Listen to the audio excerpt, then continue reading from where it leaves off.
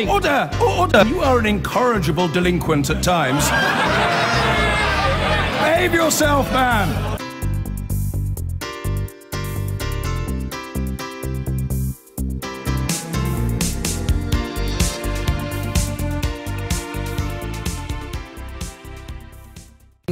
The family of a black man shot dead by a police officer in North Carolina have released a video of the moments before his death.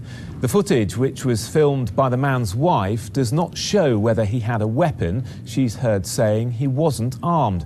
Meanwhile, Hillary Clinton has postponed a planned visit to the city of Charlotte so police can get on with their job. A warning that Cordelia Lynch's report includes pictures of the moments before and after the shooting. Don't shoot him. Don't shoot him. He has no weapon. He has no weapon. Don't shoot him. These are the disturbing moments before Keith Scott is shot by police in North Carolina. His wife filming the fatal encounter as she pleads with officers. He has a TBI. He's not going to do anything to you guys. He just took his medicine. She then urges her husband to comply. Keith, don't let them break the windows. Come on out the car. Keith, don't do it. Keith, get out the car. Keith, don't you do it. Don't you do it. Keith, don't you do it. Did you shoot him? Did you shoot him? Did you shoot him? He better not be. I know that much, he better not be dead. I'm not gonna come near you, I'm gonna record though. I'm not coming near you, I'm gonna record though. He better be alive, because I'm coming. You better be alive, how about that?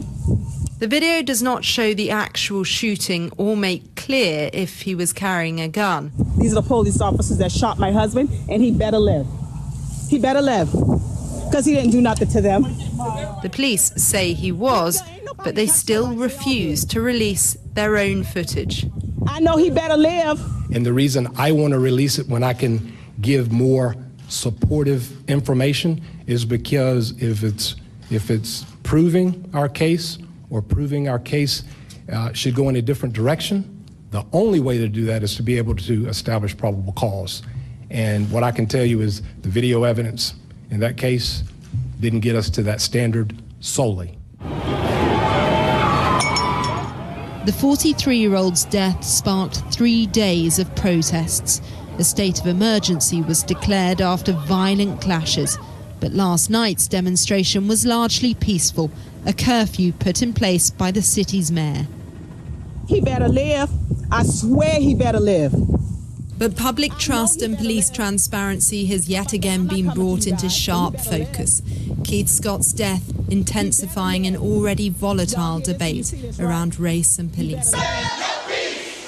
No justice, no peace, the protesters chant in unison as they took to the streets for a third night in response to a declared state of emergency and police-imposed curfew. More defiance and more anger. As a police helicopter circled overhead, we met a young man on his way to join the protest. It is send a message to the government. No justice, no peace. Y'all can't just keep killing and keep doing corrupt and don't nobody stand up. The police were out in force too, and as a group of protesters moved to block Highway 77, they were met by a phalanx of riot police. As they symbolically kneeled down on the highway, the police moved in, dispersing protesters with pepper spray. Charlotte has not seen violence and confrontation like this in decades. Later, with protesters already nervous over possible police violence, a civilian suddenly appeared in the crowd, menacingly brandishing a gun on his hip. After he attempted to intimidate protesters, he was chased away. It's a frighteningly familiar reality in today's fractured America. On a street corner, I sat down to talk with a group of young activists. Josh had been arrested just hours earlier. I had my hands up, I had my back turned, and I said to police, "You like seeing our backs, don't you? So you can shoot me in the back." And 5 or 6 officers came and grabbed me. "You're not being detained, you're being arrested." "Why am I being arrested?" Crickets. Slammed my head back into the ground. "You have to tell me why I'm being, right here. And you have to tell me why I'm being arrested. Why you're taking my freedom from me. And they said? They said you're under arrest for inciting, and I quote, inciting a mother. Rebecca is a part-time Uber driver. Like so many here, she fears the police on a daily basis. I'm afraid that I can be driving Uber and I'm pulled over and I could say the wrong thing, I could maybe move the wrong way, and then all of a sudden my life is in danger. My brother, he's 6'6", he's 17 years old, and he's 250 pounds.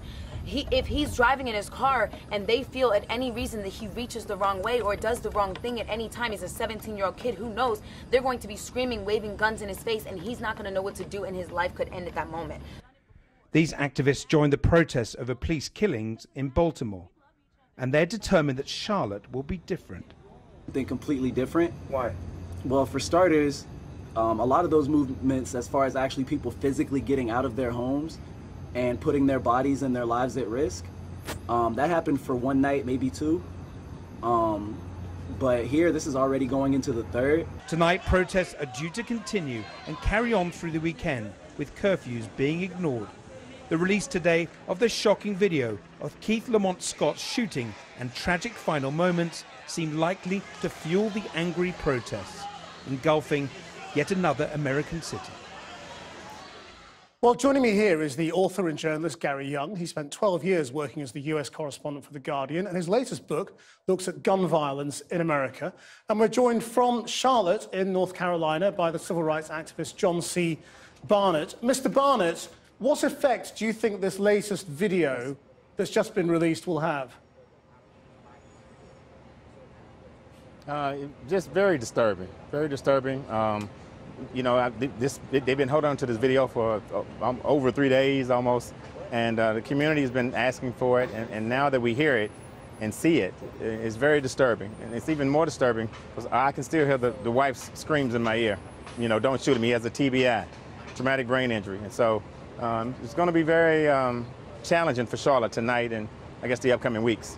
And what do you understand was going on? Because there's still confusion. You know, the police briefings have claimed that he was armed, that he may have been pointing the gun. What is your understanding of what happened? Well, one of the other media outlets that I've seen a video, and it seems as though there's a gun on the ground, and then 5 minutes later, or a few seconds later, there's no gun. And they show two different pictures.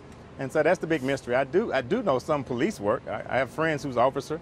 My brother-in-law, he's white, his father's an officer. But the truth about it is, I know that there's certain things you can't touch. And I think even in the military, my experience in the military, you can't touch an injured body, somebody that's been shot. And he was shot, he was face down. I understand they may have maybe wanted to administer CPR, but they rolled him over. Bullets travel. So we don't know what the outcome could have been if they had initiated, you know, proper medical treatment to him. They're police officers, not paramedics. Just stay where you are for a moment. I want to bring in my studio guest, Gary Younge. What do you think is going on in America? Are these a series of individual tragedies or, you know, pieces of police violence, or are they part of something much bigger that have to do with attitudes towards the black community? Well, they have to be part of something bigger, don't they? If you have a quarter of the people this year who've been shot dead by police are black, and black people make up only 12% of the population, then that can't be an accident. And if you think of the history of America, it was a slave state for 200 years, an apartheid state for 100 years. It's only been a non-racial democracy for 50 years. Then we can see where some of this is coming from. And what America has proven in the last 8 years is that it can elect a black president twice. What it cannot yet prove is that a young black person can walk down the street unassailed by law enforcement. Now, in your latest book, you've taken a day and a series of victims of gun violence and looked at their stories. How many of the cliches about the black community in America do you feel you have unpicked or reinforced in doing it? Well, what you get when you look at these kids, these 10 kids on a random day, is that they're kids. That they are kids. Now, some of them, the 9-year-old who shot as he answers the door and his mother's ex-partner just shoots him in the head, or the 11-year-old who shot at a sleepover, those, you know, there's nowhere else to put that but a horrible, horrible accident in a country where guns are freely available.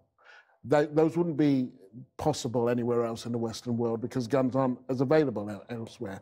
But the rest, some of the young men, they're all men or boys, some of them are, you know, they've been suspended from school, but young people are suspended from school sometimes. That needn't result in death. Some of them have had no trouble with the law at all. But what you hear time and time again from the parents, particularly the parents of the black kids, is that they have to make a case for why their child shouldn't have been shot. That they have to kind of explain, they have to be whiter than white, pretty much. They have to be top of the class, A student, as though if your son got a B or a C, that somehow they were worthy of a bullet. John Barnett, in the political context of America right now, we see the Republican Party and Donald Trump saying, look what's happened to race under Barack Obama, a black president. How much do you think what's going on in America with the shooting of black men is to do with the fact that there is a black president right now? Yes, absolutely. Bobby Kennedy said a little over 40 years ago that he believed that the rate of how blacks in this country is progressing, at that time he used the word Negroes, at the rate that they're progressing, it's possible that we could have a president in 40 years. That came true. Literally, the timing was perfect. But the truth of the matter is there's a lot of people in America who did not vote for President Barack Obama, who do not want an Afro-American man sleeping in the bed of Lincoln, Abraham Lincoln's bed. And the truth of the matter is they are still holding on to that because reality just hasn't kicked in for them. And whatever the case may be, that reality that has not kicked in is founded on hate. And America is dealing with the hate that hate produced. America wasn't nicely asked for this country to be given by Indians. We didn't ask as descendants of slaves. My descendants, the slaves didn't ask to come over here. We were forced. We were tied down on a boat, butt naked, and we were brought over here. And because of that, it's almost amazing on how a person can come over here on a boat, go through the fire of the Civil Rights Movement, and end up at the White House. Mr. Barnett, it's literally almost impossible. We must leave it there. I'm sorry to yes. cut you off in full flow, but thank you very much for joining us. Gary Young, thank you very much. That's okay. I've been getting away with it all.